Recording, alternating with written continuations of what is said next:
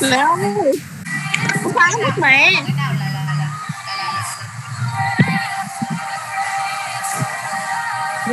Không phải của họ mẹ.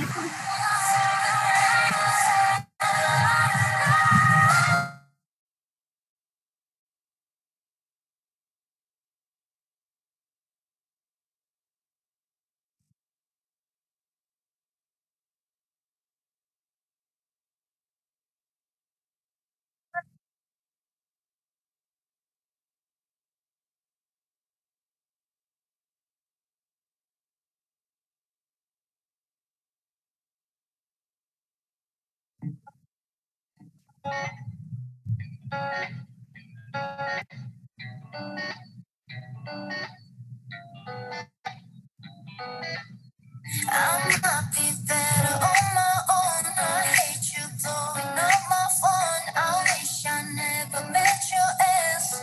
Sometimes it be like that, but I'm not myself. The night you're gone, there ain't no way I'm moving on. I'm not afraid to need you back. Sometimes it be like that. We go on side, we don't wanna argue.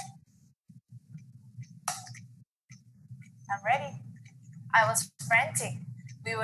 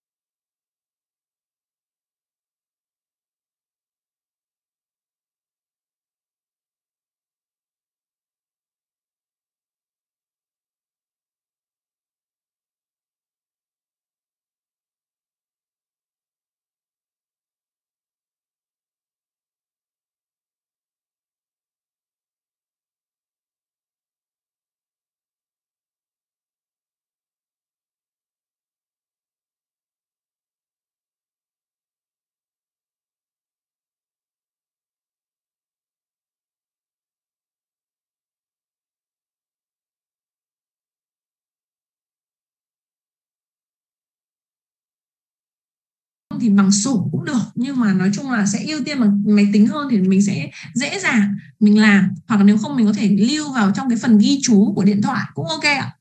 Và sau khi mình kẻ được cái bảng như này rồi, mình đến cái bước tiếp theo này. Đấy, bước tiếp theo mọi người sẽ vào cho em cái phần mềm. Cái này mọi người vào cái địa chỉ website ấy. Đây, cái địa chỉ website là đây, Thúy đã ghi rõ này, keywordshifter.com. Đấy, mọi người sẽ cần nhớ cái keywordshifter.com như này. Mình vào cái phần Safari hay vào Google hay là vào các cái phần mềm website ấy. Đấy, mình ấn cho em cái chữ keywordshifter như thế này thì nó sẽ hiện ra một cái giao diện như trên đây. Được chưa? Khi mình hiện cái giao diện như thế này xong thì mình hãy gõ, mình chọn cho em là ở cái ô này là tiếng Việt, và mình sẽ gõ những cái từ khóa liên quan đến ngành nghề và dịch vụ của chúng ta vào đây. Ví dụ như là ở cái đoạn slide minh họa thì anh có làm ví dụ đây là Thúy sẽ chọn là làm đẹp, từ khóa là làm đẹp, được chưa? Từ khóa là làm đẹp thì nó sẽ hiện ra là các cái từ khóa liên quan như làm đẹp da, làm đẹp bằng lá tía tô, làm đẹp nha đam, làm đẹp mật ong, vân vân vân.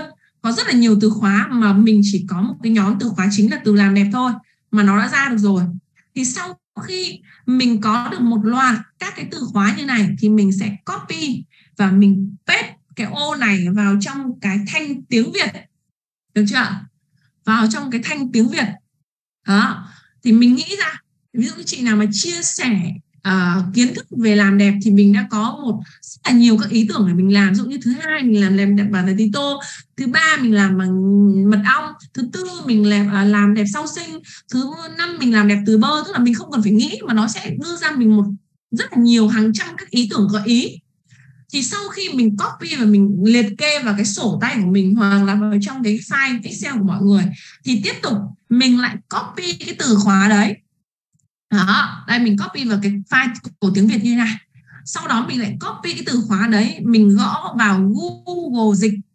Mình copy xem cái từ làm đẹp tiếng Anh là gì, nó là beautiful beautiful hoặc là một cái gì đấy, hoặc làm đẹp da là skin beauty. Một cách rất là đơn giản, mọi người không quan tâm là đúng chính tả hay sao, không quan trọng.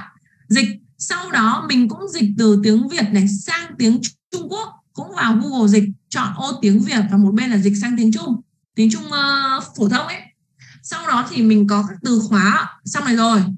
Thì nhiệm vụ tiếp theo của chúng ta đơn giản là chúng ta chỉ cần lên Google và chúng ta tìm kiếm. Thì khi tìm kiếm nó sẽ ra một loạt các nội dung bằng dạng bài viết hay là bằng dạng kiểu video. Thì mình chỉ cần xem được nhiệm vụ của mình. Sau khi tìm kiếm đúng từ khóa thì mình xem là có cái người nào họ làm nội dung về cái đấy mà cảm thấy hay, ok, ý tưởng hấp dẫn thì mình sẽ lấy ý tưởng, học hỏi, sao chép lại của họ và mình làm lái đi một chút, mình xào nấu lại. Đó. Đấy, nên là biết tiếng Trung hay không dịch này rất là dễ. Tương tự, tại sao nó lại có một tiếng Anh và một tiếng Trung? Bởi vì nếu mà chúng ta chỉ search bằng tiếng Việt thì chúng ta chỉ tìm kiếm được nội dung của người Việt làm thôi, đúng không ạ? Còn nếu mà chúng ta tìm kiếm được thêm tiếng Anh, rồi đặc biệt là tiếng Trung, thì mình sẽ xem được những nội dung của bên người Trung Quốc ở mạng xã hội Douyin họ làm như thế nào, thì mình sẽ thấy ý tưởng học hỏi theo. Và có một cái sự thật, mặc dù là không TikTok nào phủ nhận đâu, công nhận đâu, nhưng mà đến hơn 90% các cái nội dung của nhà sáng tạo nội dung các TikToker Việt Nam thì đa phần họ đều lấy ý tưởng TikTok của Trung Quốc. Đó. Ok, bây giờ đến cái xong cái phần này thì chị sẽ thao tác trực tiếp, chia sẻ màn hình cho mọi người xem luôn nha. Đó, cực kỳ dễ thôi. Rồi, bây giờ đến cái phần Q&A và chị sẽ đây, hướng dẫn nốt, xong đấy thì chúng ta đến cái phần xem nào. Đúng 11 giờ chúng ta sẽ đến cái phần mà chúng ta sẽ trả lời và Thúy sẽ thực hiện thao tác cho mọi người luôn. Cách tiếp theo nữa là chúng ta sẽ search nhạc video ở trên TikTok, ở trên cái trang này, Trend Discovery thì nó, xong khi mọi người search cái Trend Discovery này thì nó sẽ ra là các cái hashtag nào đang thịnh hành, các bài hát nào đang thịnh hành, các nhà sáng tạo nội dung nào đang thịnh hành và các TikTok video nào đang thịnh hành, thì nó sẽ hiện ở đây. Thì mình đi tham khảo để mình biết là có cái gì nó đang hot thì mình đu trend, đúng không ạ? Một trong những cái mà hot ở trên TikTok đó là chúng ta cần phải biết là mỗi cái thời điểm có cái nội dung nào đang hot thì mình làm theo, mình làm theo, được chưa ạ? Đây thì bây giờ Thúy sẽ hướng dẫn mọi người luôn trên thao tác thực tế. Thực ra nó là dễ lắm luôn đấy mọi người. Mọi người chỉ cần gõ đúng từ khóa Thúy đưa ra trên Google là nó ra thôi. Đó. Và đây là một số nội dung mà Thúy có thể gợi ý mọi người, tức là trong năm 2021 vừa rồi, 2021 22 ấy, thì đây là những cái mảng mà Thúy nghĩ là bây giờ nó đang có cái mức tăng trưởng rất là ok để mình có lấy ý tưởng mình làm nội dung. Ví dụ như thực phẩm đồ uống thì đang tăng trưởng là 165%, tin tức giải trí tăng trưởng 244% và cái ngành mẹ và bé tăng trưởng 179. Thì cái này chỉ là một cái thông tin thêm để mọi người có thể là lấy một cái idea nào đấy để mình làm kênh thôi. Ok chưa ạ? Rồi. Bây giờ Thúy sẽ thao tác trực tiếp luôn nhé. Mọi người có thể là dành khoảng 1 phút đi lấy nước hoặc là cái gì để chúng ta đến cái phần mà chúng ta sẽ Q&A và Thúy sẽ thao tác trực tiếp cái phần mà chúng ta thực hành làm. Ok ạ. Mẹ và bé có hashtag đây em có đấy. Mẹ và bé chỉ có đây là những cái hashtag mà nó đang hot rồi. Đây, mẹ và bé hashtag hot đây.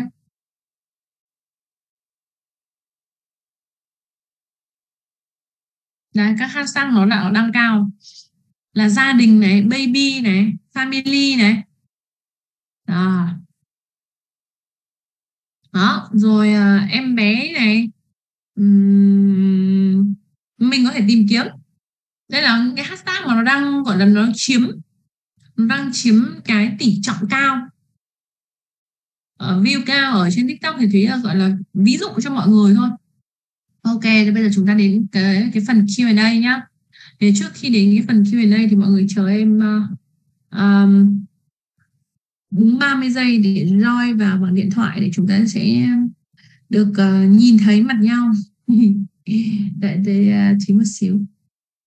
Và trong lúc đấy thì các chị em chuẩn bị gõ ra các cái câu hỏi của mình thì Thúy sẽ lần lượt trả lời các câu hỏi từ trên xuống dưới á.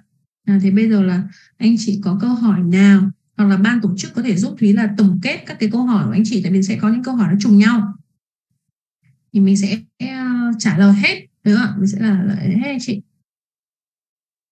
Đấy, để Thúy sẽ vào Zoom.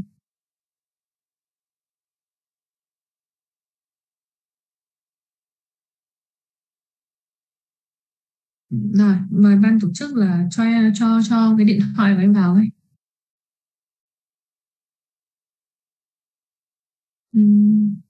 Recording in progress. Rồi.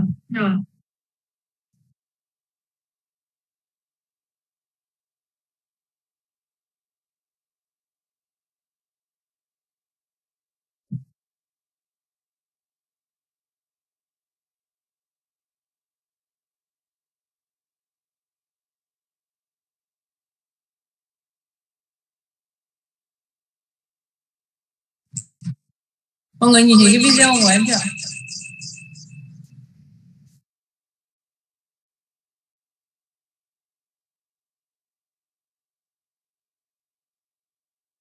Chưa thấy nè, mình phải tắt cái xe trên màn hình đó cô giáo.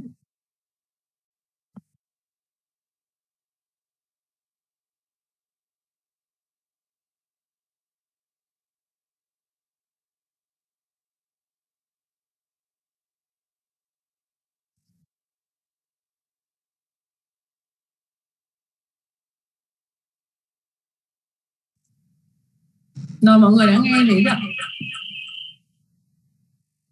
Nghe nó hơi vọng, chắc là em phải tắt cái mic ở trong cái máy tính đó. Em tắt rồi đấy. Mọi người nghe thấy chưa? Nghe được nhưng mà nó hơi vọng. Em tắt cái mic luôn á chứ không phải là cái mic trên Zoom, tắt cái mic ở trên micro của máy tính đó, thì nó sẽ không bị vọng. Được chưa? Ok. Rồi em tắt mic rồi. Ok. Rồi bây giờ chúng ta đến cái phần mà Thúy sẽ share màn hình để thao tác cho mọi người xem cái cách để mà mình tìm kiếm thông tin nhé. Thực ra nó dễ lắm luôn ấy. Bây giờ em sẽ trực tiếp share màn hình cho mọi người luôn. Đây để share nào. Mọi người vẫn nhìn thấy màn hình đúng không? Giống như Thúy search như này, mọi người có thấy không? Chưa thấy, em share. Thế là em share. Đang nhìn thấy em thôi. Bởi vì em share ở trên máy tính. Vậy để chị Recording stopped. spotlight em lên nha. Recording in progress. Recording stopped. Đây, mọi người nhìn trên màn hình nó thấy cái chữ Google chưa? Ok, bây giờ mình Recording in progress. Đi bây giờ cái việc đầu tiên nhé, mọi người sẽ vào Google. Xong mọi người search cho em. Đây, mọi người gõ vào đây. Mọi người gõ vào đây. Thì mọi người gõ cái keyword shifter này.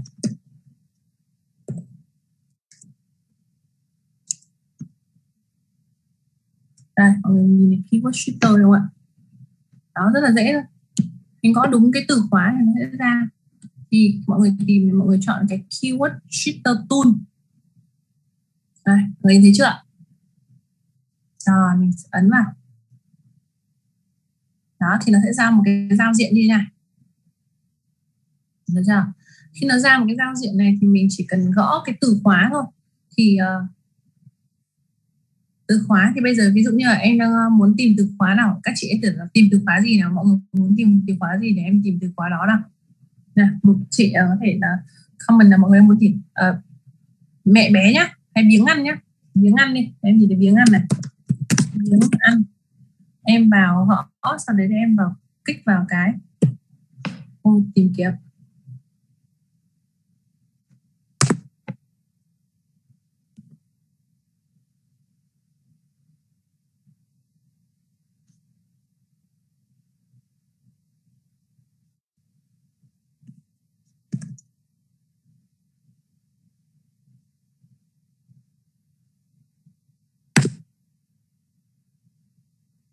Em sẽ phải em chưa đăng nhập email, bình thường là mọi người sẽ phải đăng nhập email.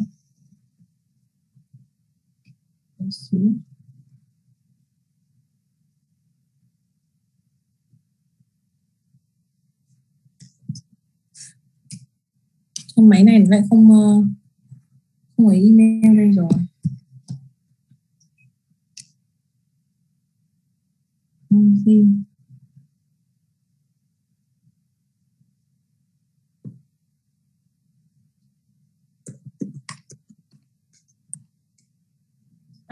Mọi người sẽ cần có một cái login như thế này nhá, thì mọi người lấy địa chỉ email. Cái máy này của em ở nhà thì đã không có ấy.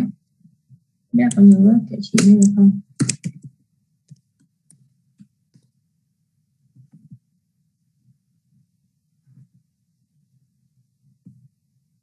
Đây, hướng dẫn mọi người từ đầu luôn. Lại không thấy màn hình nhá. Mọi người có nhìn thấy màn hình không ạ? Có mà. Ok. Thế mình sẽ làm từ đầu nhá. Khi mà mọi người gõ cái đây, mọi người nhớ này, ở trên này. Ở trên chúng ta sẽ gõ cái keywordshifter.com ở trên cái mục đề mục này. Thấy chưa ạ? Đó, keywordshifter.com. Khi chúng ta gõ xong thì nó sẽ ra một cái giao diện như ở trên, nó có cái keyword shifter này, keyword idea tool này, keyword import này, plan. Thì cái việc đầu tiên của chúng ta phải vào cái phần login ở cuối màn hình như thế này. Đó. Đây, em sẽ gửi cho mọi người cái link ở vào màn hình để mọi người thử xíu nữa để mà mọi người kết thúc cái Zoom này thì mọi người hãy thực hành. Còn bây giờ chúng ta sẽ dành thời gian để chúng ta tương tác với nhau. Còn đây là bạn nào mà thấy thì em sẽ gửi màn hình, còn nếu không thì em sẽ quay clip màn hình lại. Được chưa? Em sẽ quay clip màn hình lại. Đây, giờ thì mới gửi để cho mọi người xem để nó không mất thời gian, để chúng ta có nhiều thời gian để Q&A với nhau hơn. Ok chưa? Rồi. Đấy, thì là em sẽ gửi đây. Thì sẽ hướng dẫn, còn nếu không để đỡ mất thời gian thì chắc là Thúy, bởi vì bây giờ sẽ con phải lập nick xong rồi gõ cơ, thì Thúy sẽ những cái phần hướng dẫn này Thúy sẽ quay lại màn hình và hướng dẫn từng cái nhỏ. Ví dụ như là quay màn hình hướng dẫn gõ từ khóa này, quay màn hình hướng dẫn lại đi, thì chúng ta có thời gian và thời lượng của chúng ta có hạn, thì sẽ ưu tiên cho cái việc mà chúng ta trả lời với nhau sẽ ok hơn, đúng không ạ? Chứ bây giờ một hướng dẫn như thế này nó mất thời gian lắm. Đã, ok, thì cái này sẽ gửi cho mọi người. Dễ mọi người chỉ gõ phát là nó ra thôi, xong mình đăng nhập, mình lập nick này thì có tên này, email này và password, xong mình lập nick xong thì mình đi search từ khóa, thế là xong. Còn cái thứ nữa mà mọi người có thể xem thì là mọi người gõ, tức là mình cũng vào cái phần kính lúp, mọi người gõ cho em là Trend Discovery. Đó, Trend Discovery là mình xem là bây giờ mạng xã hội nó đang hot cái gì, mình làm những cái nội dung nào để có thể đu trend được không, thì mình sẽ vào đây. Mọi người vào thấy nó có cái trang này Trend Discovery Hot Content on TikTok, dễ không ạ?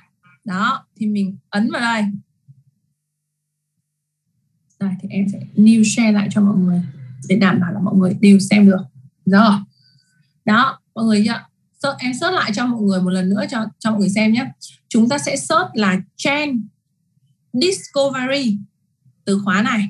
Sau khi chúng ta search thì nó sẽ hiện ra các từ khóa bên dưới, thì mình kích vào đây Trend Discovery Hot Content on TikTok, được chưa? Đây, gửi luôn link, copy, paste luôn. Đó, thì khi mà chúng ta hiện trên này thì nó sẽ có các hashtag hot. Bởi vì ban nãy có những chị hỏi em là thế làm thế nào để biết là hashtag hot, thì mình vào đây, mình sẽ có phần hashtag này, mình vào ô này là phần âm nhạc này, phần này là những nhà nội dung đang hot trên TikTok này, thì mình có thể tìm là trên TikTok dạo này nó đang hot cái gì, cái hashtag nào hot, thì ví dụ như nó sẽ có là kết quả cho vòng 7 ngày, kết quả cho 30 ngày. Ví dụ như em chọn 7 ngày đi, em vào cái phần hashtag xem. Đó, thì mọi người thấy không, nó sẽ có những cái hashtag hot để mình biết luôn, để mình nhắn hashtag phù hợp. Ví dụ hashtag mình sẽ biết là hôm qua hashtag Black Friday là hot nhất. Đấy, tăng trưởng này, được chưa? Sau đó là từ khóa là Brazil này. Đó, mình muốn xem nữa thì mình xem là Fair Play Way, thì mình sẽ biết cái này để mình biết là mình cần phải làm cái gì. Hoặc thậm chí bây giờ em thử tìm cái Black Friday này, em xem thêm một số cái thông tin này, Analytics này. Đó, mọi người sẽ xem được cái thông tin của nó tăng trưởng. Đây, mình sẽ xem là ngày 22. Đấy, nó tăng trưởng như thế nào, càng lúc nó càng hot, mình cứ xem. Được chưa? Thì đây là cái biểu đồ, cái sự tìm kiếm và thích thú của họ, và mình còn xem được luôn này. Cái độ tuổi mà tìm kiếm cái từ khóa đó là ai luôn, xịn chưa? Tức mình có data luôn. Là những cái người quan tâm đến cái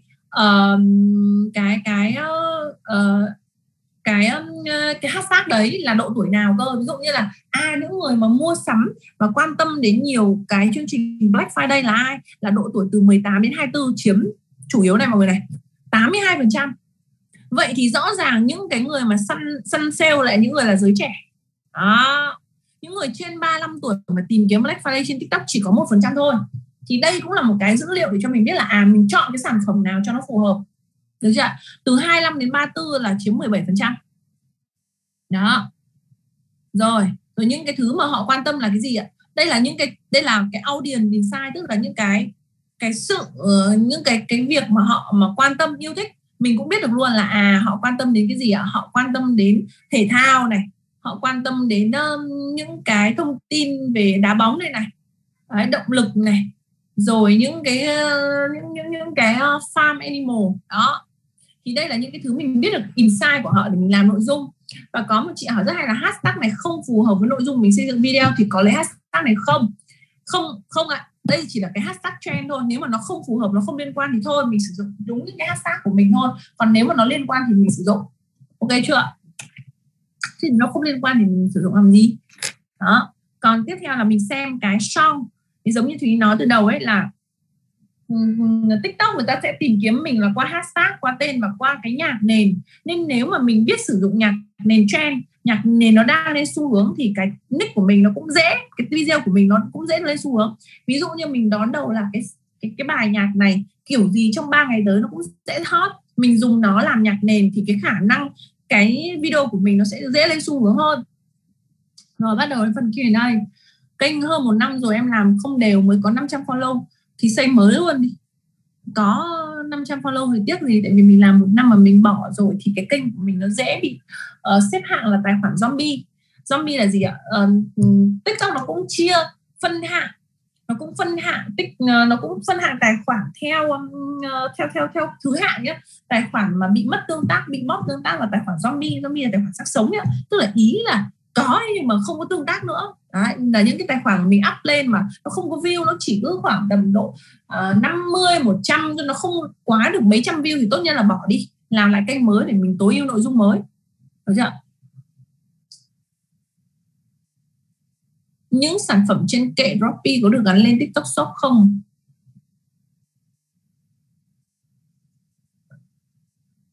Chị Thanh hỏi em là kênh TikTok đã lập gần 2 tháng nhưng chưa đăng video gì hết. Thứ nhất là video đăng lên có được lên view và xu hướng hay không thì nó phụ thuộc vào cái nội dung video của chị có hay không. Thì nó tùy thuộc cái nội dung hay thì nó sẽ lên, còn nội dung không hay thì nó không lên. Rồi, các sản phẩm trên kệ Droppy có được gắn lên TikTok Shop để bán không? Thì mình sẽ làm như thế này, tức là mình lấy ảnh sản phẩm minh họa ở trong Droppy, nhưng nhớ là không có logo Droppy trong cái ảnh minh họa đấy nhé mọi người nhé. Tức là nó chỉ có ảnh sản phẩm thôi, chứ nó không có thông tin về số điện thoại hay là shop xiếc gì trong đấy đâu, sẽ không được duyệt. Ví dụ mọi người lấy một cái sản phẩm trong sàn và lấy ảnh thôi, không có logo Droppy đi kèm thì mọi người gắn lên và up nó lên gian hàng thông thường như những cái trang thương mại điện tử khác. Sau khi mọi người xét duyệt xong thì mọi người sẽ ghi luôn là cái nó sẽ có là tiêu đề cho sản phẩm đấy, điền các thông tin ví dụ như là cân nặng này, kích thước này, khối lượng này, chiều dài chiều dọc của sản phẩm này, rồi giá sản phẩm này và số tồn kho của sản phẩm thì mọi người nhập các thông tin như bình thường và sau đó mọi người add lên gian hàng. Add lên gian hàng thì khi add lên gian hàng của chúng ta sẽ, một là chúng ta livestream, hai là chúng ta làm các video bán hàng để gắn link liên kết sản phẩm với các sản phẩm đấy thì chúng ta sẽ bán được hàng. Em thêm vào TikTok Shop nhưng khó duyệt lắm, thì vấn đề là cái đấy thì chắc là hôm nào phải bảo đến cái bài TikTok Shop thì chị sẽ hướng dẫn là cái cách để có thể mà hướng dẫn được duyệt lên sản phẩm. Những cái cách để chúng ta là cách đặt tên, nhưng mà đại khái là nó sẽ là đặt tên ngắn gọn này, sử dụng tiếng Việt này, mô tả đúng cái sản phẩm và không nói quá về các sản phẩm đấy. Ví dụ như là kem điều trị nám này, chắc chắn những cái đấy nó không được này. Ví dụ như kem hỗ trợ làm trắng sáng thì ok, còn nếu mà nó sẽ có những cái từ khóa nó y việc như là mình chạy quảng cáo Facebook ấy, mà cứ có những cái từ đấy là nó sẽ không xét duyệt lên, đúng không ạ? Kênh sử dụng bằng số điện thoại bây giờ xóa kênh đó không? Bây giờ xóa điện thoại thì xóa kênh thì em phải mất 30 ngày thì cái nick đấy bị xóa, cho đến khi mà sau 30 ngày mà cái nick đấy của em nó không còn nữa thì có thể là em sử dụng lại được. Còn nếu mà trên hệ thống mà lúc mà em sử dụng mà nó vẫn hiển thị lên là số điện thoại này đã đăng nhập với một tài khoản khác thì không được nhá. Cái TikTok Shop thì làm video không làm nổi mọi người ơi, nó phải là cả một hành trình ý. Thực ra là cầm tay chỉ việc mà còn phải quát tháo mới được, tại vì là nó còn liên quan đến khâu vận hành. Đúng, tức là nhá, trong cái làm TikTok Shop thì chúng ta sẽ có TikTok Shop thì chúng ta sẽ có hai cái hướng này. Một là chúng ta sử dụng cái kênh làm nội dung của chúng ta nhé, đây em hướng dẫn này mọi người nhé. Chúng ta sẽ sử dụng cái kênh của chúng ta. Đây ví dụ như mọi người vào TikTok Seller này, TikTok Seller thì cái hướng mà bền vững nhất của TikTok là chúng ta sẽ là một cái nhà sáng tạo nội dung. Chúng ta sẽ làm một nhà sáng tạo nội dung, được chưa ạ? Sau đó thì chúng ta sẽ live stream và chúng ta gắn link liên kết với một tài khoản TikTok Shop khác, chứ không nên là lập tài khoản TikTok bằng cái tài khoản sáng tạo nội dung của mọi người luôn. Bởi vì khi mọi người bán hàng mọi người rất dễ bị vi phạm, mà khi vi phạm như thế nó bay ở kênh của mọi người luôn. Nên cái cách thông minh của em là gọi là lách, giống như kiểu mình chạy quảng cáo Facebook đi, thì thông thường mình sẽ không sử dụng cái nick chính của mình làm tài khoản chạy quảng cáo TikTok, chạy quảng cáo Facebook, mà mình sẽ phải sử dụng một cái nick khác để làm tài khoản ấy đó. Sau đó thì mình gắn link để nếu cái nick kia nó có vấn đề gì nó bay rồi thì mình vẫn còn nick chính. Đấy, nên là với như Thúy thì Thúy sẽ sử dụng cái kênh để sáng tạo nội dung riêng, tức là những cái kênh mà mình up video để mình sáng tạo riêng. Sau đó thì cái tài khoản đấy gọi là tài khoản liên kết nha mọi người nhé, tài khoản liên kết. Sau đó thì mình sẽ sử dụng một cái nick riêng là nick TikTok Shop, được chưa? Nick TikTok Shop, ví dụ như TikTok Shop đây, ví dụ như em đang làm, em lập một cái nick TikTok Shop đây. Đấy, là mọi người sẽ vào cái seller.vn TikTok, ok ạ, thì mọi người sẽ đăng nhập. Nếu mọi người không, mọi người gọi là để xem đăng ký đây, thì nó sẽ có hai cái thứ đây mọi người nhìn nhé, mọi người nhìn trên cái màn hình đó, em nói qua cho mọi người dễ hiểu này. Ở đây khi mọi người vào, mọi người sẽ vào cái seller.tiktok, hoặc đơn giản mọi người chỉ gõ cho em là TikTok Seller thôi. Đó, TikTok Seller. Thì khi mà mình không có thì mình sẽ vào cái phần đăng ký, được chưa? Để mình đăng ký một tài khoản TikTok Shop. Mọi người phải nhớ nhé, chúng ta có hai loại tài khoản khác nhau.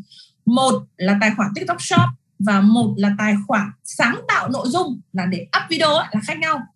Rất nhiều người là họ sẽ sử dụng luôn, là họ hay sử dụng chính cái tài khoản TikTok để đăng tải nội dung để làm tài khoản TikTok Shop. Thì nhưng mà em thì em không khuyến khích như thế, nó có nhiều rủi ro. Nên là thông thường là em sẽ làm một tài khoản TikTok Shop riêng, thì nó sẽ có số điện thoại đấy, hoặc là mọi người địa chỉ email này, số điện thoại nhập khẩu vào đây. TikTok Shop thì mọi người sử dụng bằng số điện thoại luôn nhá, vì nó không ảnh hưởng gì cả. Thì tài khoản TikTok Shop thì mình sẽ đăng nhập số điện thoại vào đây, mình nhập mã xác minh này, mình nhập địa chỉ email, mật khẩu, sau đó thì mình gửi đi.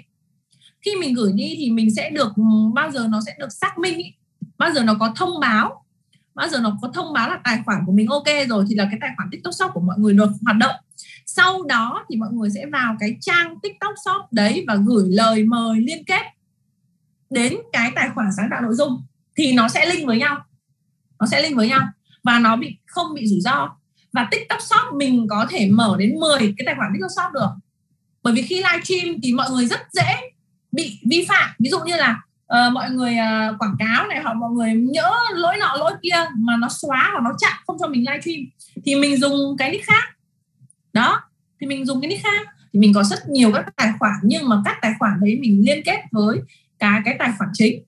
Thì một cái tài khoản sáng tạo nội dung liên kết được với nhiều tài khoản, mà mình chỉ cần hủy cái liên kết đấy là mình có thể mình có thể liên kết với một shop mới, hoặc là mình không thích liên kết với tài khoản shop mới, mà đơn giản là mình biến cái nick sáng tạo nội dung của mình trở thành một nick affiliate.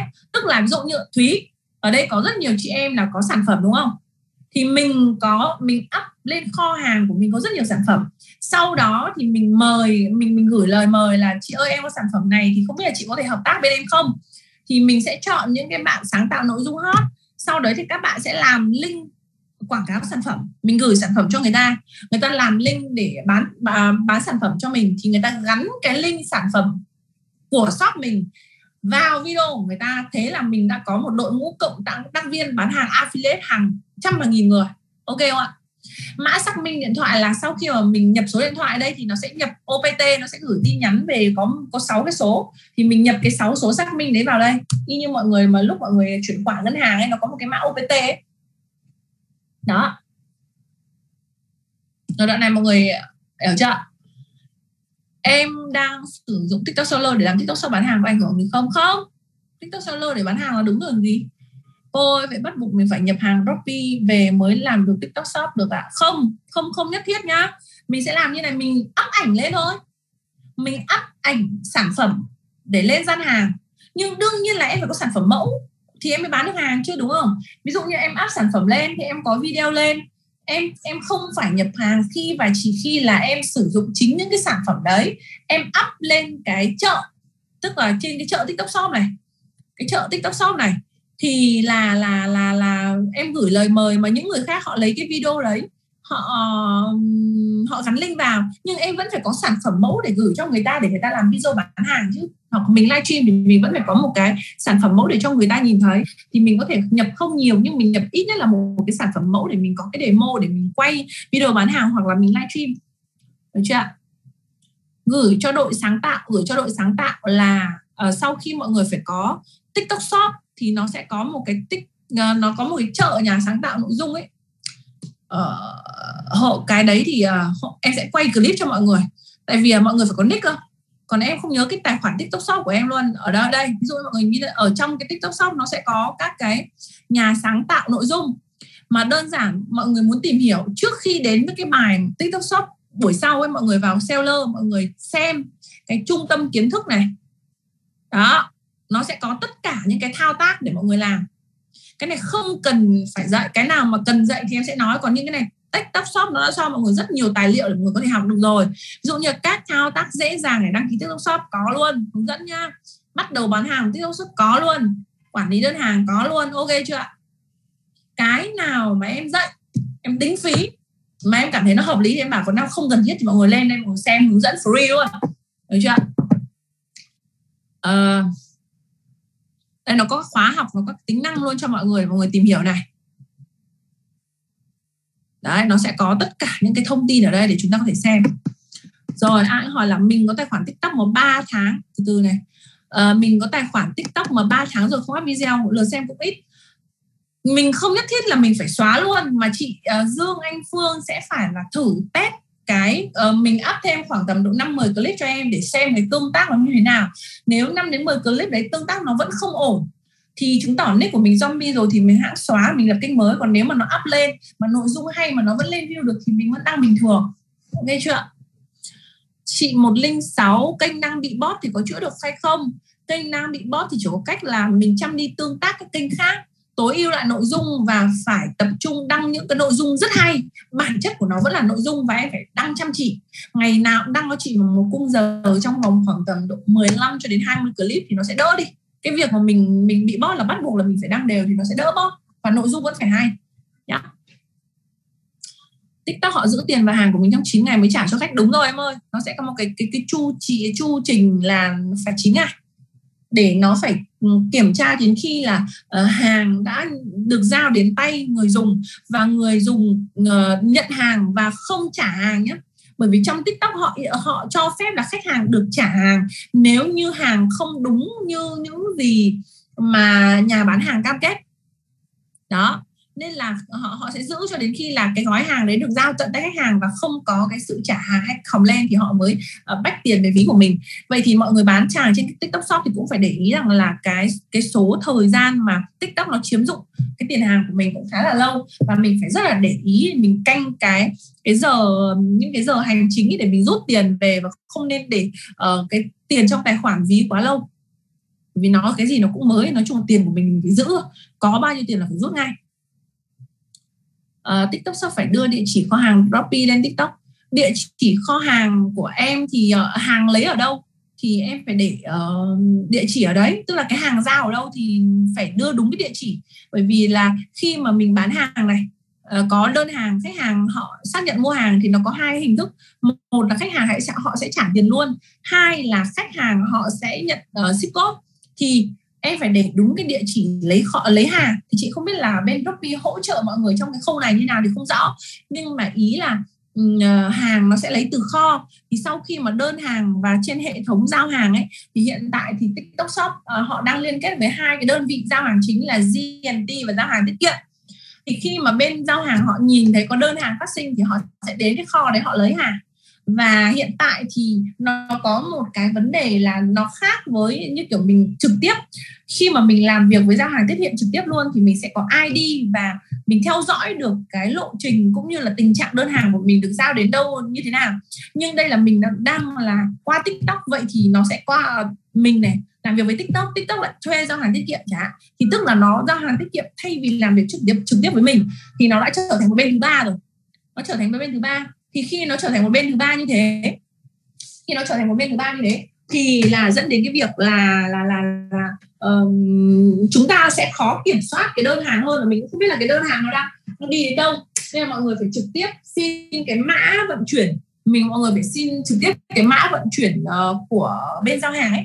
Đó, để họ có thể là để kiểm tra xem cái đơn hàng của mình nó đang trôi nổi ở đoạn nào. Rất là nhiều khi mà do bên giao hàng ấy họ cứ đơn của mình bị hủy rất nhiều là do bên giao hàng họ thông báo là bởi vì không gọi được cho chủ shop, không gọi cho khách hàng, nhưng thực ra là họ có gọi đâu. Em thấy rất là nhiều người bị như thế, và bản thân khi mà tweet test cũng có trường hợp như vậy. Tức là trong điện thoại của mình không thấy có một cuộc gọi nhỡ nào của bên giao hàng.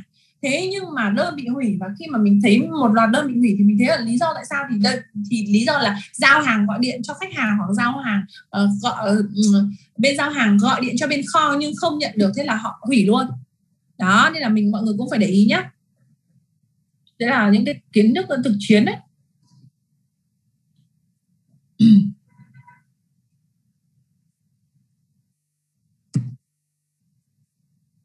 Phần ô chat rồi, để xem nào.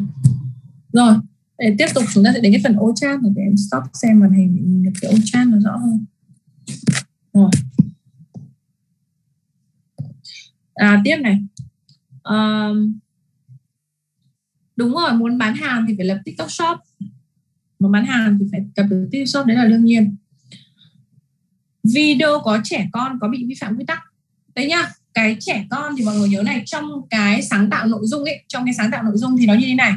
Tức là trẻ em mà dưới 11, 12 tuổi sẽ không được xuất hiện một mình trong các video sáng tạo nội dung cũng như trong live stream nha mọi người nhé. TikTok tuyệt đối cấm luôn. Tuyệt đối cấm luôn. Tức là sao?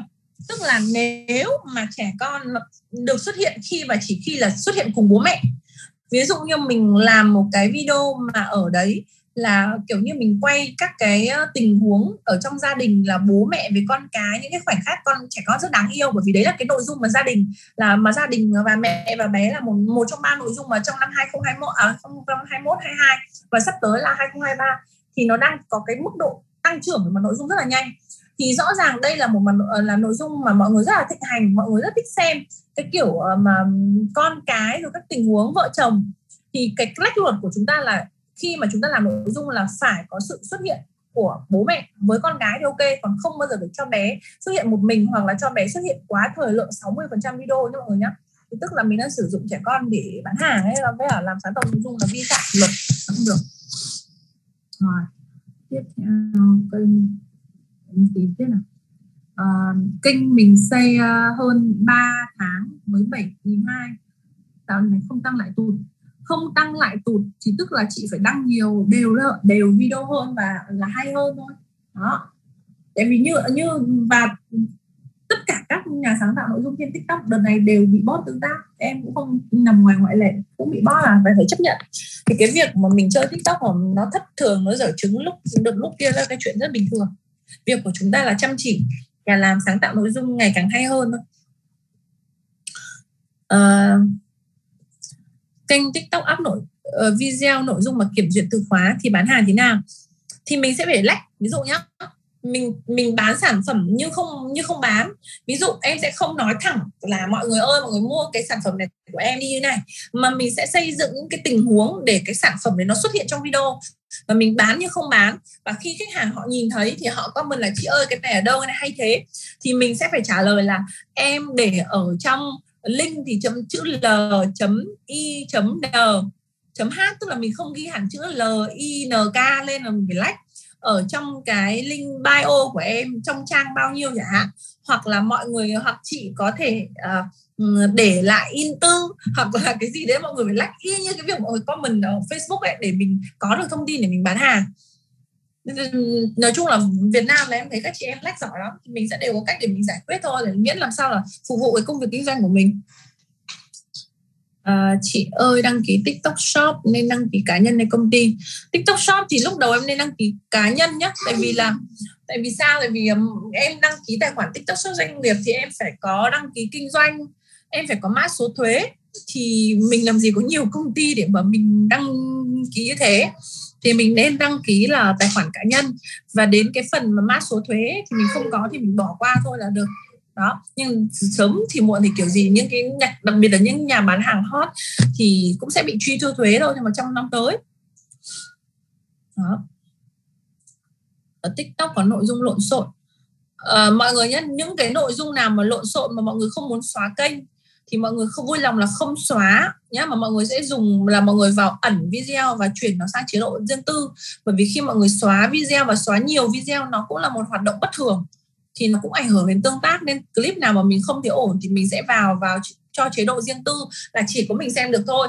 Và tiếp đó thì phải làm cho cái bước để nó tối ưu lại đúng cái nội dung như Thúy hướng dẫn, đó là chúng ta phải đi tìm hashtag các cái nội dung chuẩn tệp và đi xem nhiều các clip và đi thả tim bình luận các clip chuẩn tệp như vậy để nó điều hướng đúng nội dung theo đúng cái tệp khách hàng mà mọi người muốn tiếp cận nhé.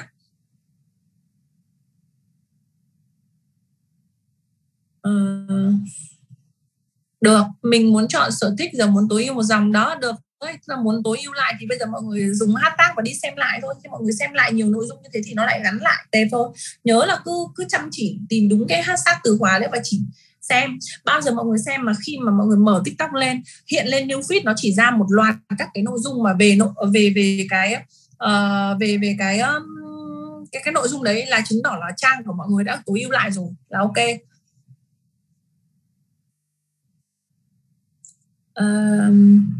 Kênh TikTok của em có clip lên 4K xem, clip chỉ 2 như vậy, clip 2 em lại ẩn đi. Ẩn không sao mọi người, ẩn thì nó không ảnh hưởng, chỉ có xóa nó mới ảnh hưởng thôi mọi người nhé. Đăng video mà cuối video có hình mình với sản phẩm hoặc sản phẩm thì có vi phạm không? Đăng hình mình thì không, còn có sản phẩm thì có. Mình chỉ có thể đăng sản phẩm khi kênh của mình là kênh review thôi. Ví dụ như là mọi người là cái kênh của mọi người được gắn nhãn là kênh review mỹ phẩm hoặc kênh review bất kỳ một cái gì thì mình sẽ cho ảnh sản phẩm trình hình vào ngay cái ảnh bìa ấy. Là ví dụ như là retinol kiểu như Obagi có thật sự hot như lời đồn thì mình sẽ cho luôn cái hình ảnh của sản phẩm ngay từ đầu, caption để thu hút.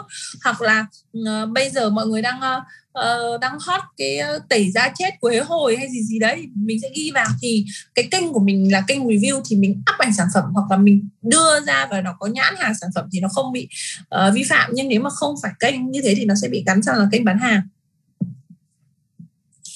Link bio là một cái loại đây em sẽ gửi cho mọi người nhá. Nhưng mà hôm nay là chủ nhật, thứ hai vì đội ngũ support của em là hôm nay các bạn nghỉ. Thứ hai thì sẽ gửi lại ban tổ chức là tặng cho mọi người một cái video để làm link bio miễn phí. Hoặc là mọi người có thể search trên Google, cái gì cũng có, đó là cách làm link bio miễn phí. Cái link bio thì nó giống như một cái đường link ấy. Khi miễn phí thì nó có một cái form mẫu, mọi người chọn cái form, sau đấy thì mọi người up những cái sản phẩm, up những cái đường link dẫn đến cái bên thứ ba. Thì thay vì là mình gắn hẳn cái link của các bên thứ ba lên tường TikTok thì nó sẽ không cho phép. Nhưng mình có cái đường link bio thì vào bio ấy nó trỏ sang thì là ok. Hoặc nếu mà ai mà chuyên nghiệp hơn thì mình sẽ làm luôn một cái landing page. Landing page nó giống như một cái website nhưng nó một trang ấy.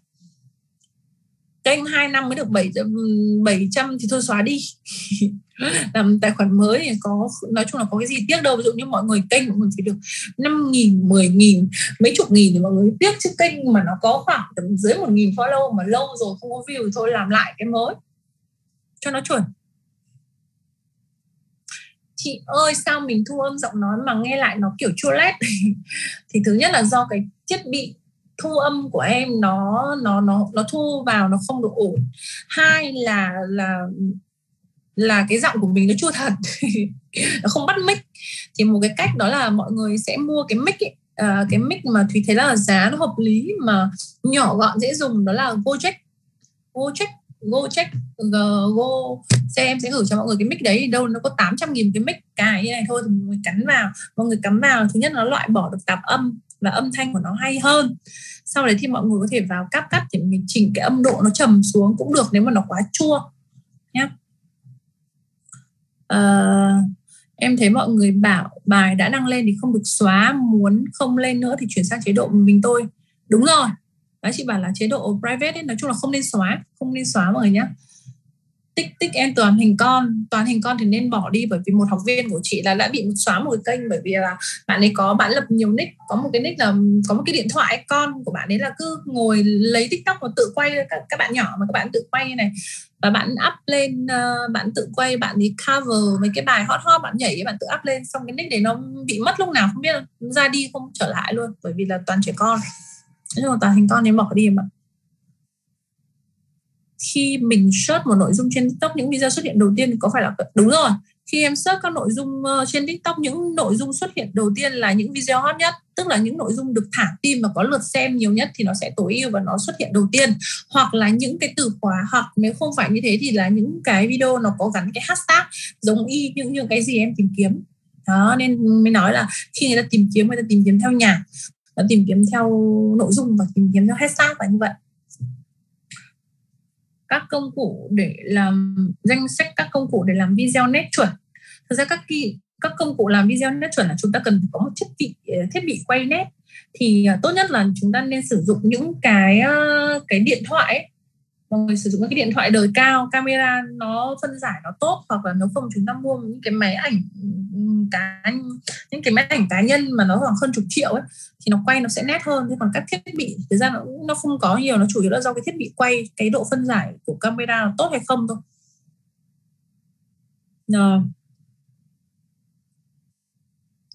Quay clip review mỹ phẩm có nên đăng khuôn mặt xấu? Có, nên những cái clip mà content dạng before after thì bao giờ khách hàng cũng thích. Mình làm video xong để trong nháp, không sao, em làm video em để trong nháp thôi, lúc nào mà em đăng cũng được. Bán hoàn toàn bán hàng chỉ cần mở TikTok Shop chứ không cần mở TikTok sáng tạo được không? Được. Có sẽ nói chung là đây là một câu hỏi rất hay. Tức là TikTok thì không nhất thiết là lúc nào chúng ta phải sáng tạo nội dung. Chúng ta sẽ có hai cái cách thức để chúng ta có thể bán hàng được. Một là chúng ta trở thành một nhà sáng tạo nội dung, chúng ta có thương hiệu, chúng ta có nhiều follower và nhiều người biết đến chúng ta thì nó sẽ dễ dàng hơn trong khâu chuyển đổi, bởi vì chúng ta đã trở thành một gương mặt nổi tiếng và quen mặt. Thì khi mà mình livestream ấy thì khách hàng họ sẽ cảm thấy là họ tin tưởng hơn và họ sẽ dễ dàng kích vào xem cái livestream hoặc kích vào xem cái video để bán hàng của bạn hơn so với là một người kiểu không ai biết, không có sự quen mặt. Nhưng điều đấy không có nghĩa là chúng ta cứ phải sáng tạo nội dung thì bán được hàng, bởi vì rất nhiều học viên của Thúy là chơi hệ livestream. Chơi hệ livestream là sao? Tức là bạn ấy lập rất nhiều nick livestream, một đứa thì nó phải có khoảng tầm 4 cái tài khoản livestream. Thì các bạn ấy chỉ up sản phẩm mà các bạn chọn những cái sản phẩm tốt đấy, hot trên thị trường, có giá ok, và các bạn ấy tập trung vào cái việc livestream thì cái người follow họ đến từ cái việc họ xem livestream chứ họ không hề sáng tạo nội dung. Và cái cách của họ để họ tăng tương tác kênh là họ cắt nhỏ những cái clip từ cái livestream đấy và họ up lên. Thì thực ra view của những cái clip đấy nó chỉ khoảng tầm độ 1.000, 2.000, 3.000, 4.000, 5.000, nhưng mà lượng follow kể cả những cái nick mà có những cái nick mà chỉ có tầm độ 2-3.000 follow mà livestream tận mấy nghìn, khoảng tầm 1.000 đến 1.800 xem là chuyện bình thường, bởi lúc đấy là họ quan tâm bởi nội dung livestream nhé. Giới hạn thời gian đăng bài, tức là thời lượng của video ấy ạ. Thời lượng trên video thì cao nhất của mọi người là được đăng tải nội dung dài 10 phút. Đấy ạ. Nhờ cô nói lại đoạn bán hàng Droppy trên TikTok Shop, đặt 1-2 hàng mẫu về quay. Đây thì ví dụ như này. Thì ví dụ như là hàng ở Shopee thì chúng ta sẽ bán hàng trên TikTok Shop theo kiểu như nào? Như Thúy nói rất là kỹ này. Chúng ta sẽ bán hàng theo là một là mình livestream, mình up, mình lấy các cái ảnh sản phẩm ở trên Droppy, mình thiết lập các cái gian hàng. Tức là mình up, ví dụ như trên Droppy có một sản phẩm kem dưỡng da chẳng hạn, thì mình lấy cái ảnh kem dưỡng da và nhớ không có logo, không có thông tin về shop, không có thông tin của Droppy, mình post lên cái gian hàng là ví dụ như kem dưỡng da, mô tả sản phẩm này, hàng tồn là 30 lọ chẳng hạn, như xong được xét duyệt lên trên TikTok Shop xong thì mình sẽ có hai cách để bán hàng. Một là mình livestream và mình chia sẻ luôn là đây của em có hôm nay, hello mọi người, hôm nay em sẽ giới thiệu mọi người là kem này.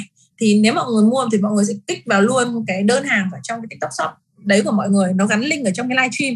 Cách thứ hai là mình sẽ phải quay một cái video bán hàng. Mình sẽ quay một cái video bán hàng là thì cũng phải có sản phẩm để quay được chứ, đúng không ạ? Như bạn đang bị nám hoặc là bị nọ kia thì đây mà thì bôi kem này rồi nó sướng như thế nào, chất kem mịn biết, tức là một cái đoạn video ngắn để bán hàng thì chúng ta vẫn có cái hàng mẫu. Khi có hàng mẫu rồi và khách hàng cảm thấy muốn mua, khách hàng kích vào mua và chọn mua sản phẩm thì cái thông tin đơn hàng đấy, tức là thông tin khách hàng này, giá tiền này, sản phẩm, nó sẽ nổ về thông tin của bên giao hàng. Giao hàng sẽ đến kho lấy hàng, đến kho lấy hàng nhé. Sau đấy thì giao hàng như bình thường thôi ạ.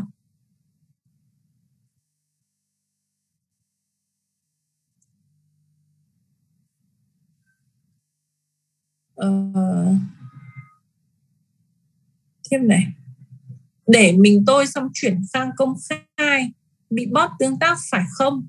Thực ra thì nó cũng không hẳn đâu ạ. Nó không hẳn là để mình tôi xong chuyển sang công khai nó bị bot đâu. Nếu mà cái clip mọi người hay thì nó bình thường.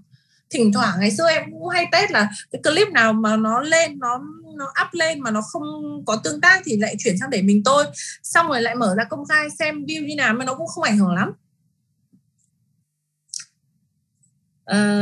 Chị Từ Phương hỏi là mình bán hàng trên TikTok mà TikTok quét bán hàng, thế có cách nào vừa bán hàng mà vẫn không bị TikTok quét không? Tức là như thế nào nhỉ? Em vẫn chưa hiểu cái câu hỏi này lắm. Tức là mình bán hàng trên TikTok, tức là nếu mà mình bán hàng trên TikTok Shop thì TikTok Shop nó đâu có quét ạ. Chỉ là ví dụ như là chị làm nội dung mà trong cái nội dung là sáng tạo nội dung của chị mà nó có chứa nhiều từ khóa bán hàng thì nó sẽ bot tương tác để người ta không hiển thị, người ta không nhìn thấy cái nội dung đấy của chị thôi. Đó. Trang TikTok chị Dương Thị thị gì đây? Chị 561 này. Trang TikTok xây dựng về sức khỏe nhưng có follow người chuyên về marketing thì có ảnh hưởng TikTok. Thực ra thì nếu mà chị follow 1, 2, 3 người ấy, nó không ảnh hưởng. Nhưng nếu mà mình follow quá nhiều ấy, thì cái nội dung nó sẽ bị ảnh hưởng nhá. Nó sẽ bắt đầu là mình cứ hiện ra, mình mở tường ra thì lúc nào cũng chỉ thấy người về marketing thôi, chứ nó cũng không hiện về sức khỏe. Tức là nó sẽ bị sai tệp. Đặt lên TikTok có chữ shop không ảnh hưởng gì. Kênh review mình làm nhiều sản phẩm được không, hay chỉ review thì càng làm nhiều sản phẩm thì càng hot, mà càng làm một sản phẩm thì càng chết. Bởi vì khi mình làm một sản phẩm thì nó sẽ dễ dàng nhầm lẫn sang cái việc là các chị đang quảng cáo sản phẩm đấy. Bởi review là nó phải có nhiều sản phẩm thì nó mới có sự minh bạch và công khai, nên là mình làm càng nhiều sản phẩm càng phong phú, kênh mình càng ok. Đó. Nếu kênh thường mà quay các video sản phẩm up lên thì sẽ không được ạ. Thì sang bán hàng thì nó bot tương tác thôi chứ không phải không được, thì kênh của chị nó không lên được view. Đấy. Làm landing page thì nó là quá được chứ không phải là được không cô nhé. Anh Phạm Tiến nhé, anh Phạm Tiến 171 nhé. Tại vì bio thì nó không thể nào mà đẳng cấp được bằng landing page thì nó vẫn là xịn xó hơn. Hoặc nếu mà ai có thì chọn luôn vào website. Làm sao để có về follow? Làm sao để có follow? Câu trả lời làm nội dung phải thật hay và có follow chứ sao.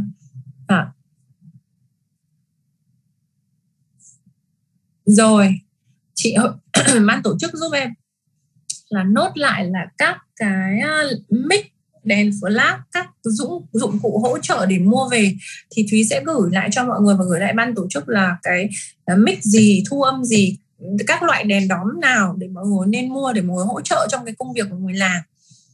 Thì thực ra nó có đầu tiên là thiết bị quay, mic, và nếu mà có thì nên mua một cái đèn flash di động. Em hay mua một cái đèn flash nhỏ như này, may không có ở đây, sẽ gửi ảnh cho mọi người. Thì mọi người có thể mang đi, nhiều khi mà mình quay ở cái điều kiện thiếu sáng thì mình mang nhỏ nhỏ đi để nó hỗ trợ cho mình trong công việc mình quay nội dung để làm cho cái hình ảnh nó đẹp hơn.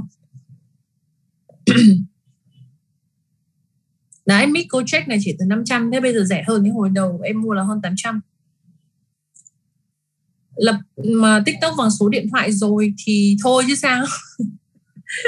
Thì nếu mà mọi người đã lập TikTok bằng số điện thoại rồi thì mình hãy nuôi cái nick đấy để cố gắng là để cho cái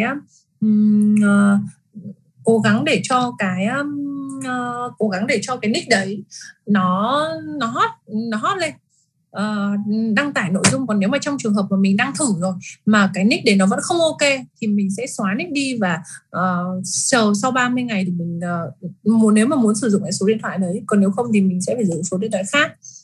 Một email được một kênh nhé mọi người nhé, một email được một kênh, một số điện thoại được một kênh.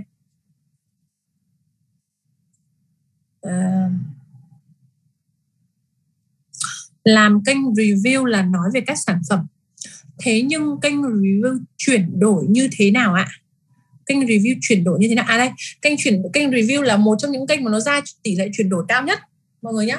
Kênh review là một trong những cái kênh mà nó ra chuyển đổi cao nhất. Và tại sao lại như thế? Bởi vì sao ạ? Bởi vì review là mình nói thẳng trực tiếp đến lợi ích tính năng và công dụng của sản phẩm, nên khách hàng họ sẽ dễ ra quyết định và nó đi thẳng đến cái insight người dùng là họ muốn mua hàng luôn.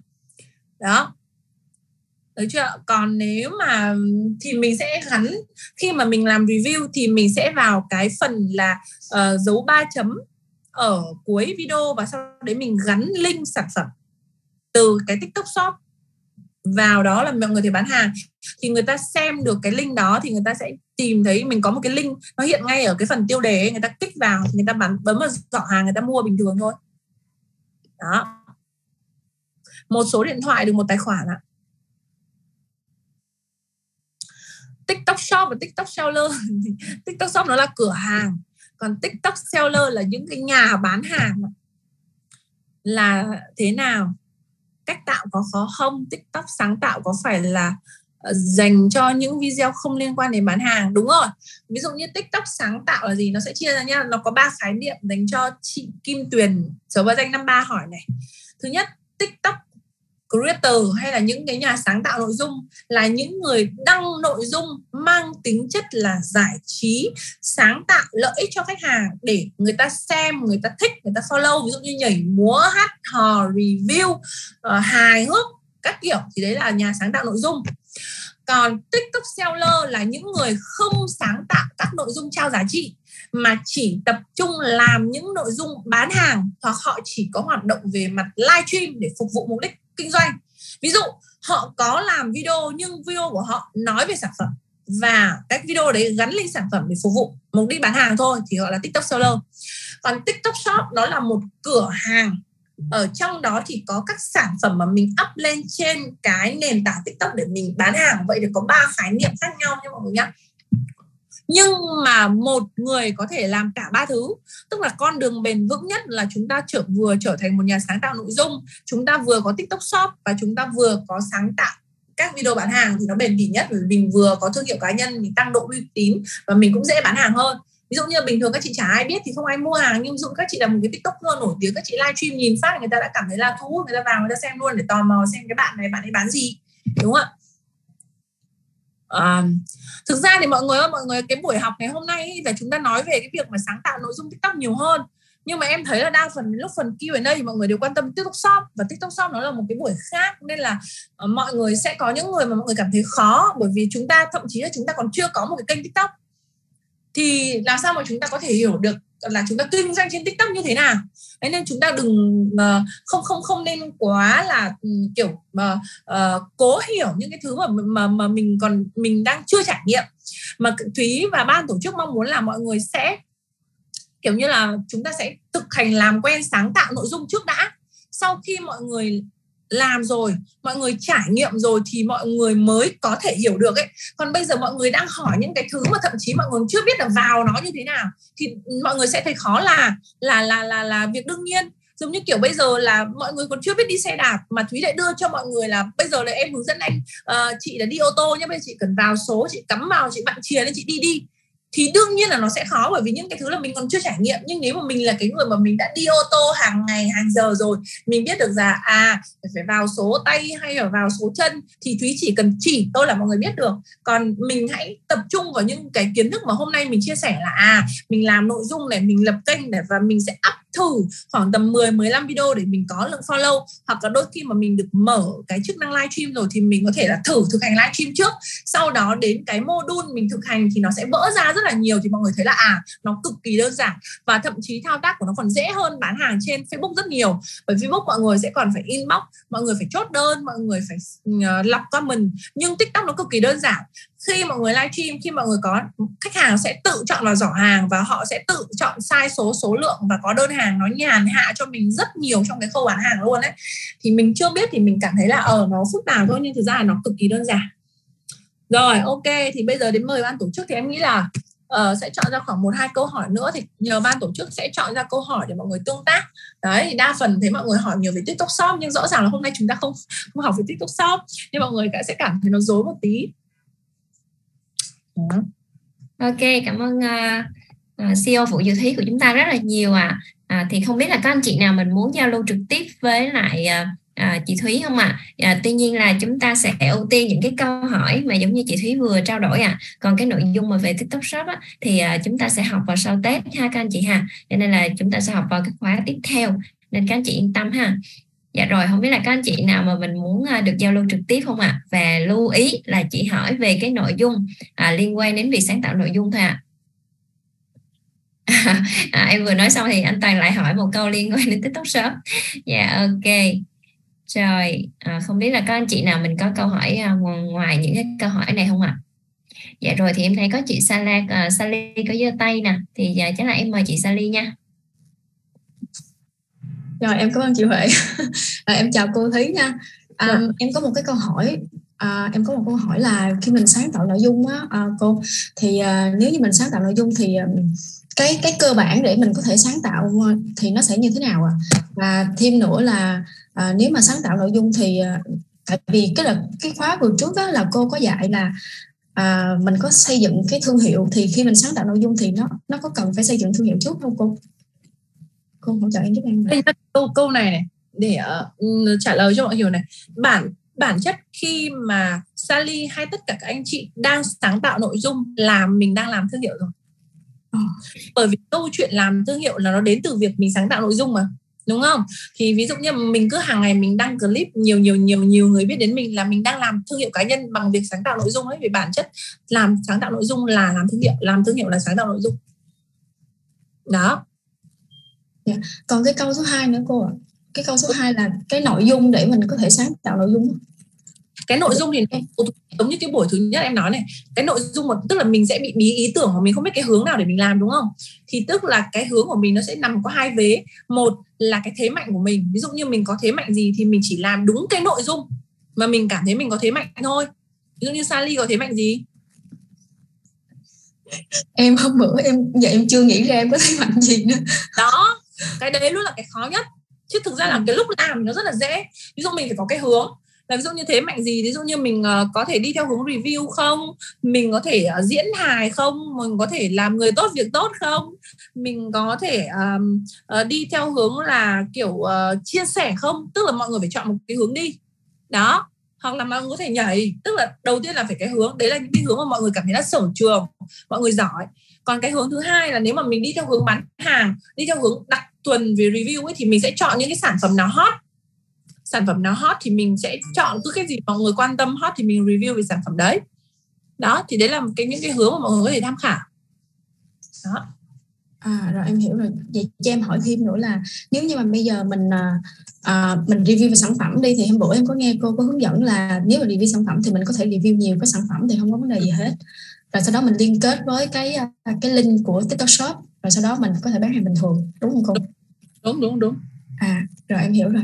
Vậy thì em có một cái câu hỏi thêm nữa nha, hơi tham lam chút xíu, là cái chỗ nội dung review á. Tại vì cái chỗ review á, thật sự ra là em muốn làm cái nội dung review lắm, nhưng mà thứ nhất là bây giờ nếu mà review mà để mà review sản phẩm á, thì tại vì cái kiến thức của mình cũng không thật sự là quá nhiều để mình có thể review và mình đánh giá một cái sản phẩm.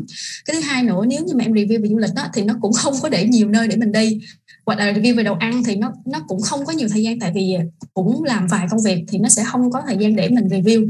Vậy thì em không biết là nếu như với một cái người như vậy như em á, thì không biết cô có một cái gợi ý nào cho em là em có thể review được cái gì không ạ? Thực ra như review này, review có nhiều kiểu. Ví dụ như review về du lịch, đương nhiên là bạn sẽ gặp khó khăn là vì là mình sẽ phải di chuyển rất nhiều, thì tôi bỏ qua, được chưa? Còn nếu mà review đồ ăn thì chúng ta có 3 kiểu review này. Một là review theo kiểu là mình gọi đồ về, gọi ship về, và mình gọi là mình ngồi và mình ăn luôn. Hello mọi người, hôm nay mình đã gọi về một cái món mà rất hot gần đây là món này. Mình không cần phải đi, mình ngồi tại chỗ và mình chỉ cần show là mặt mình vào cái món ăn đấy thôi. Cách kiểu review đồ ăn thứ hai là mình đến tận nơi, là đây là các cái địa chỉ, là mình sẽ chia sẻ luôn từ biển bảng, từ ngóc ngách là đi tìm kiếm không gian quán như nào, là một dạng review kiểu khác. Một cái nữa là cái hướng dẫn một cách nấu ăn, là 3 kiểu. được chưa? Còn mỹ phẩm thì bắt buộc là mọi người sẽ phải là kiểu, thực ra để mà hiệu quả nhé, mọi người hoàn toàn là có thể nói không về sản phẩm đấy và cho cái hình ảnh minh họa về sản phẩm đó, nhưng nó sẽ không thuyết phục bằng việc là mọi người cầm sản phẩm trên tay và mọi người ăn bóc là cái ví dụ như là cái chất liệu này bôi làm sao, và mọi người sẽ quay hẳn luôn từ cái khâu là mình bôi, hoặc là ví dụ như mình hướng dẫn về sản phẩm peel mặt này, thì đây cái bước 1 mình làm cái gì thì nó sẽ có cái tính rất là chân thật và mọi người tin tưởng hơn. Đấy, thì tùy theo cái gọi là cái lợi thế của mọi người hoặc là cái đặc điểm thì mọi người chọn cái hướng nào cho phù hợp nhất, tiện với mình ấy, tiện với mình đó. Rồi em hiểu rồi. Dạ. Cảm ơn cô ạ. Rồi một nữa đi ạ, một anh nào nữa đi. Cảm ơn Sally. Rồi tiếp theo cho em mời anh Tùng nha. Rồi cảm ơn Tùng, chào cô Diệu Thấy, chào 583 anh chị em. Tùng muốn hỏi là vừa rồi mình cũng học buổi 4, buổi 3 là mà có những cái video mà kêu mình edit là ở cô mà dán viết cái giống như là cái chữ tiêu đề trên đó, thì mình trả bài tập trên gọi là Facebook rồi, thì không biết cái phần đó mình đem qua bên TikTok của mình đăng thì nó có bị gì không cô hả? Là video mình tự quay luôn á. Anh quay video mà anh định up ở trên nền tảng Facebook, mà bây giờ anh muốn tái sử dụng nó để anh up trên TikTok xem có được không? Dạ đúng rồi. Nếu mà cái video đấy của anh mà nó vẫn đúng chuẩn thuật toán, tức là nó là 9/16, tức là nó full màn hình và nó không có logo của hãng khác, thì anh vẫn sử dụng được bình thường, miễn là nội dung nó hay. Và cái cách thức mà Thúy luôn luôn mà khuyên mọi người, bởi vì ngày xưa thì làm thương hiệu cá nhân đa kênh rất khó, nhưng hiện nay thì lại rất là dễ, mà nên xuất phát là mình sản xuất nội dung là video ngắn. Video ngắn là khoảng tầm dưới 30 giây ấy, thì mình up TikTok trước, sau đó mình dùng chính cái clip đó, nhưng mà clip là bản gốc nhá, không phải clip mà mình tải từ TikTok về, mình up ở trên phần reel, phần thước phim của Facebook, và mình up trên phần TikTok Short của YouTube, YouTube Short, thì mình một công mình làm video, mình up được cả 3 mạng xã hội, thì có thể thì nó cho mình cái khả năng tiếp cận được đa nền tảng hơn, và có thể là ở mạng TikTok cái clip đấy của mình có bị flop, nhưng ở Facebook lại ok rất là nhiều đấy. Tức là bởi vì là bây giờ là em cứ up một cái video mất công sản xuất, em up ở bên TikTok một cái, em up ở bên Facebook một cái, em up bên YouTube cái, thì cứ tung tăng từ tà, thì sau khoảng 4 tháng thì Facebook của em nó tăng lên được 400.000 người. 400.000 người mọi người nhé. Tức là trung bình một tháng em sẽ là tăng, em có thể kiếm được khoảng từ 60 cho đến 100.000 follow cho Facebook cá nhân. Và lượng tương tác trên Reel, mọi người có thể tìm Facebook Vũ Diệu Thúy ấy, trên Reel của Facebook nó không kém gì TikTok của em. Em có rất nhiều các cái thước phim 6, 7, 4, 5, 2, 3, 4, 5, 6, 7 triệu view bình thường, và tương tác hiện tại Facebook Reel của em còn tốt hơn cả TikTok, bởi vì nó ổn định hơn, nó mới mà nó rất là kiểu nó đang dễ với mình. Còn TikTok thì bây giờ nó kiểm duyệt nhiều, nó bị flop, nên là anh có thể là tái sử dụng được, miễn là nó chuẩn thuật toán. Tùng cảm ơn cô. Vậy cho Tùng hỏi, nãy cô có nói nhanh quá là cái phần mà mình review của cô là một cái clip này tối thiểu là bao nhiêu phút đó cô ha? Review về hướng review á. Cái review nhé, ví dụ như là review thì bởi vì mình có rất là nhiều nội dung mình cần phải nói. Anh thì đang review về cái hướng nào? Tùng thì muốn hướng là giống như là sản phẩm giống như là nước á, cái nước của mình á, nguồn nước á. Ok, tức là nguồn nước, vệ sinh môi trường xung quanh các kiểu đó. Thì thực ra cái đấy thì nó không có một cái giới hạn nào, nhưng mà nói chung là review thì anh cứ khoảng tầm trợ cỡ cho em khoảng từ 45 giây, 30 thì hơi khó nói vì nhiều ý, thì là khoảng 45 giây cho đến 1 phút 45, hoặc là thậm chí 2 phút cũng được.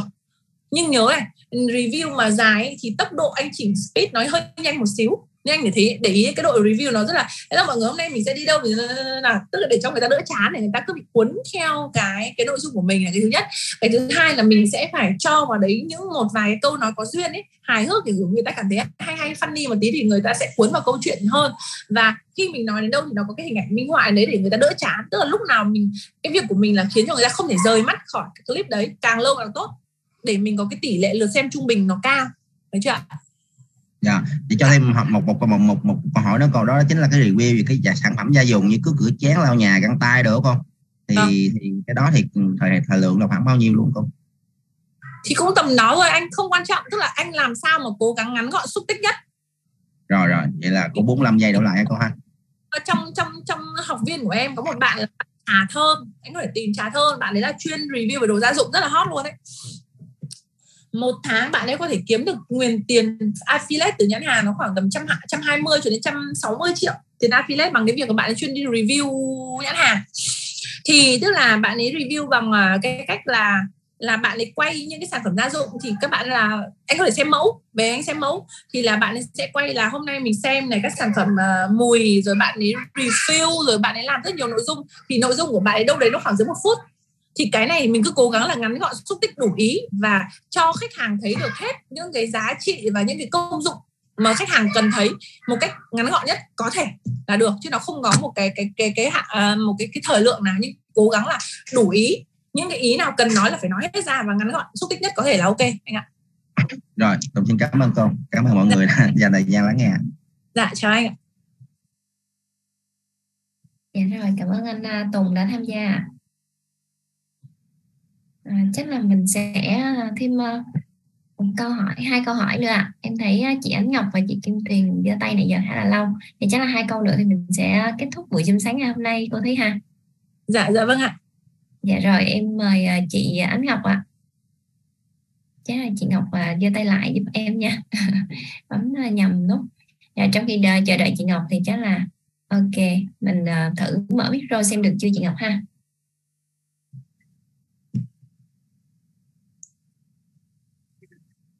Okay. Dạ cảm ơn chị Huệ, cảm ơn cô Diệu Thúy. Thì cô Thúy ơi, Ngọc có một cái câu hỏi muốn hỏi, đó là Ngọc có một cái kênh TikTok, thì kênh TikTok này Ngọc cũng lập cũng lâu rồi. Trước đây nó từng lên xu hướng một lần, nhưng mà lúc đó là Ngọc chưa làm Ruby và Ngọc đang kinh doanh dòng sản phẩm khác. Thì trong quá trình đó Ngọc cũng có là up những cái dòng sản phẩm đó lên trên kênh TikTok của mình. Sau đó một thời gian Ngọc ngưng cái kênh đó rất là lâu. Một thời gian sau thì Ngọc lại quay lại, Ngọc tiếp tục làm nội dung cho kênh TikTok đó và nó lại lên xu hướng một lần nữa.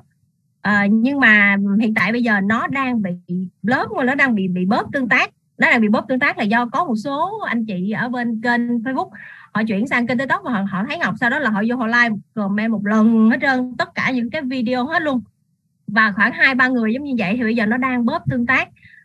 Thì không biết là và cái kênh này hiện giờ nó đang lên tầm khoảng 3.000 đến 3.000 mấy follow.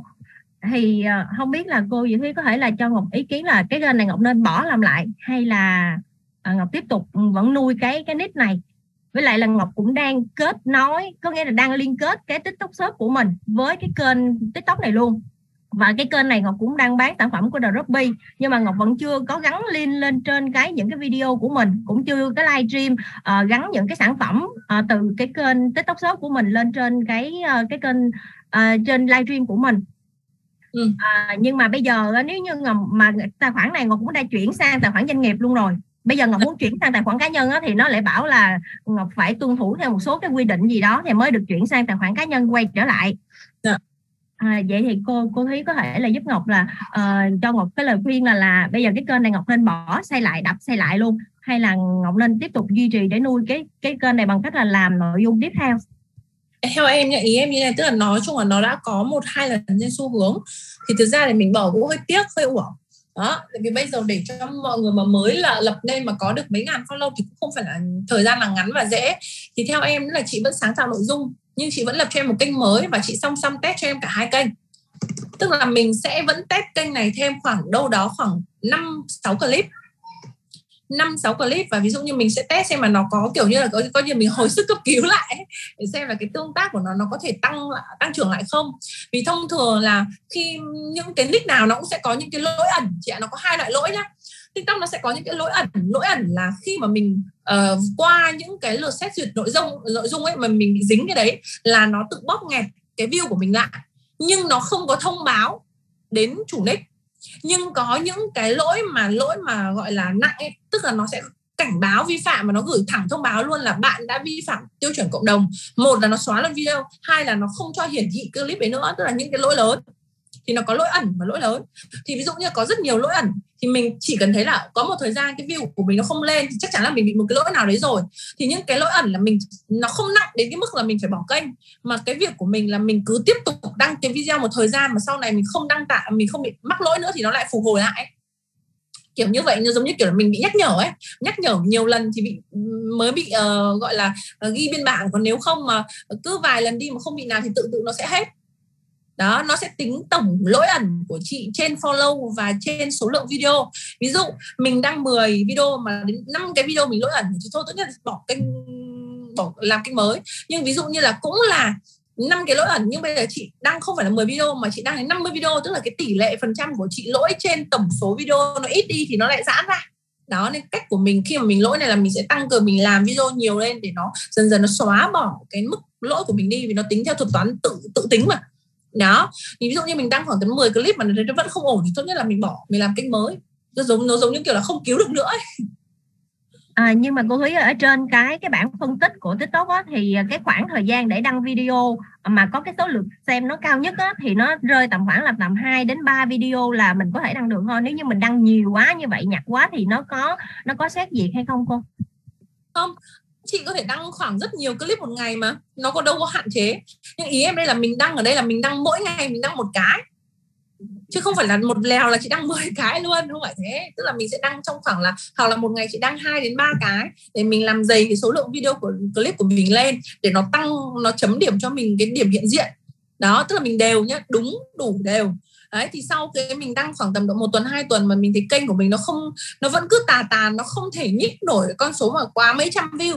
Còn nếu mà nó sẽ có là mấy chục này, có cái nó lên được 1-2 nghìn, có cái nó lên tận 5 nghìn 10 nghìn thì ok, cứu được. Ý là cái đấy là vẫn còn hồi sức cấp cứu được. Còn ví dụ nó cứ tà nó cứ khoảng dưới 100 view, nó không nhích được cái nào, hoặc là có những cái nó không lên được 10 view 20 view thì tức là cái này là quả là ung thư giai đoạn cuối rồi. Thôi vĩnh biệt. Xin chào Tân Ái, làm nick mới á. Dạ.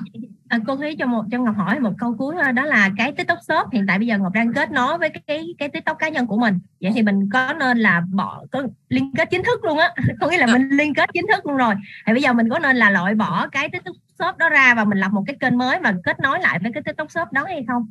Thực ra nhá, khi mà chị liên kết chính thức rồi thì cũng không vấn đề gì. Tức là chị dùng cái nick đấy, tức là cùng tài khoản ID đấy, lập tài khoản TikTok Shop hay là hai cái tài khoản khác nhau? Hai cái tài khoản khác nhau. Ok, hai tài khoản khác nhau thì không vấn đề gì.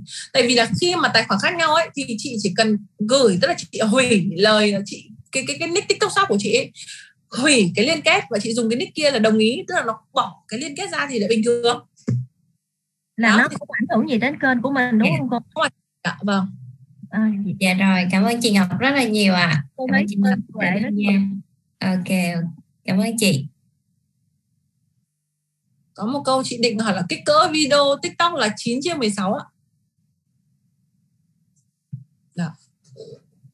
Ok, chúng ta chụp cái kiểu ảnh nha. Ok, dạ rồi. Thì do chương trình của mình cũng còn một số cái nội dung nữa đó các anh chị, cho nên là những cái câu hỏi của các anh chị thì chắc là các anh chị hãy gửi lên trên nhóm cùng với ban tổ chức. Thì nếu như mà những câu hỏi của mình được hỏi nhiều, những nội dung được hỏi nhiều thì ban tổ chức sẽ liên hệ với cô Thúy để nhờ cô Thúy có thể là gửi thêm cái tài liệu để cho các anh chị có thể đọc được không ạ?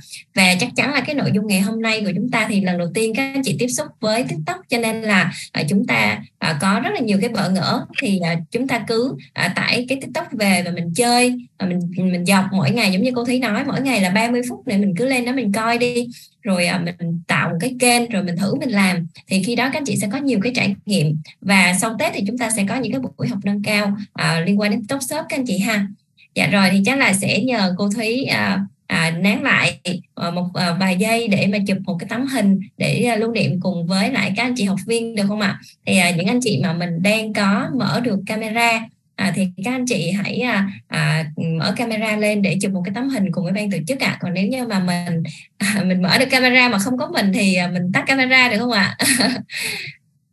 Ok, dạ rồi, thì sẽ cùng chụp với cô Thúy một tấm hình các chị ha. Và do số lượng học viên cũng khá là đông cho nên là chắc là cô Thúy sẽ ngồi im cùng với ngồi im, thì các anh chị chỉ cần là chụp hình thôi được không ạ? Các anh chị chỉ cần chụp hình và các anh chị chủ động chụp hình nha, tại vì số lượng cũng rất là đông cho nên là ban tổ chức cũng không thể nào mà chụp hết được cho các anh chị, được không ạ? Ok, rồi chúng ta cười tươi lên các anh chị ha, chúng ta cười tươi lên các anh chị ha. Cô Thúy chắc là nhờ cô Thúy giơ tay lên á, mình có cái biểu tượng giơ tay á thì mình sẽ được lên trên đầu tiên á để chụp cùng với các anh chị ạ. Đây để em xem giơ tay. Dạ.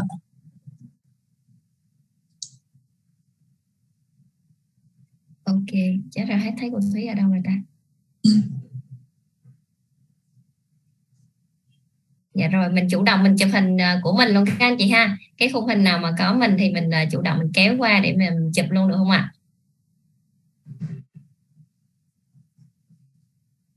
Dạ rồi, cảm ơn cô Thúy rất là nhiều ạ.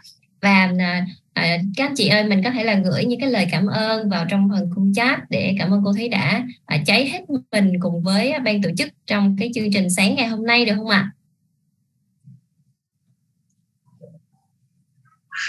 Rất là nhiều những cái lời cảm ơn dành cho cô Thúy ngày hôm nay ạ.